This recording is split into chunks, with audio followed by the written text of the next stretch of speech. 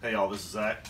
Tonight I've got some chicken breasts I'm going to cook, and I'm going to make some bacon ranch chicken sliders. Really good. We made them before. We kind of tweaked the recipe a little bit. We got it down to where we want it, so we're going to go ahead and video record it. So I've got 3 boneless, skinless chicken breasts here. I'm going to use about 5 or 6 pieces of bacon. I'm going to cut those into pieces and brown them. I've got some 4 cheese pizza blend. Shredded cheese here. I've got 8 ounces of cream cheese. I'm going to use a cup of chicken broth. And my special ingredients, I've got ranch seasoning. I'm going to use about an equal of a packet of it. And Lipton onion soup mix. These are 2 of my favorite ingredients. So, alright, we're going to top it off with some, I asked for cornstarch. I got some green onions. That's going to be a garnish, and some of this cheese is going to garnish. And last time we made it, we used different kinds of bread. We used like a smaller hamburger bun type bread. It was good. But we're gonna up our game tonight. Hawaiian or King Hawaiian rolls. Aww. So, and if you're looking for a good appetizer to take, to a work party or something like that, this is great. You can really up your appetizer game. All right, so I'm gonna go ahead and cut my bacon into pieces, and go ahead and turn the saute function on and get those brown, and we'll be back. Hey y'all, we're back. Alright, I cooked my bacon down. I used the saute function. I added my bacon pieces and cooked them down for a few minutes so I got them the color I like. And I removed them. I'm going to let the drippers down in there. So I'm going to go ahead and hit the cancel button. And I'm going to pour in a cup of chicken broth. I'm going to go ahead and deglaze it, scrape up any brown bits that are stuck to the bottom.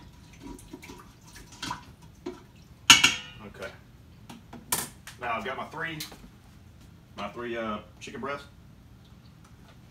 I'm gonna go put those in there.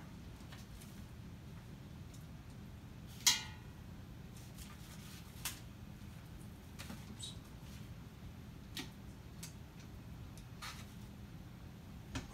All right, this is going in the sink to be washed. Now I've got my Lipton onion soup mix. That's going on top.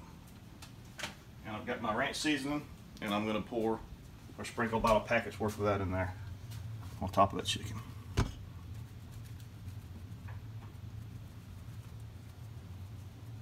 And that's all I'm going to add for now. Let me get my lid, put it on my sealed position, hit the manual or pressure cook button, whatever yours has, and bring it up to 15 minutes, and we'll be back. Alright, so I did 15 minutes pressure cook and did a 10-minute natural release, and then I used my cleaned tongs and I got them out, and this is what they look like. Now I'm going to go ahead and take a couple of forks and I'm going to shred this chicken up, and I'm going to put it back in here, and I'll put some more stuff in here. So when I do that, I'll be back. Alright, we're back. I took out my chicken that you saw and I shredded it using a couple forks, or you can use a bear claw, whatever you got. So I turn my saute function back on because I want to heat the liquid back up. I'm going to get this back in there. Alright, start right back in that juice. And I turn the saute function back on because I want to melt my cream cheese in there. So that's in there. Alright, I've got a tablespoon of cornstarch. I'm going to put that in there. That's kind of a thickening agent. And I'm going to put half the bacon that I showed you earlier, and I'll put that back in there. And I'll put just a little bit of this cheese. And we'll use the cheese mainly for the topping, but I am going to put a little bit in there. Just to get it all melted in. Alright, so saute function is back on. I'm going to stir this up until the cream cheese and the other cheese is melted back in there. Which is not going to take long. And then we'll be back. Alright, so there we go. And use the cheese and cornstarch to add to the thickness you like. You'll take a look at it.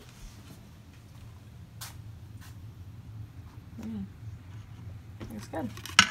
And I put it on. Again, we've got these Hawaiian King, rolls, and we've made these little sliders. And I used the rest of the bacon and the green onions to kind of put as a garnish, but these are really good. We're about to throw down on these. So we will see y'all next time.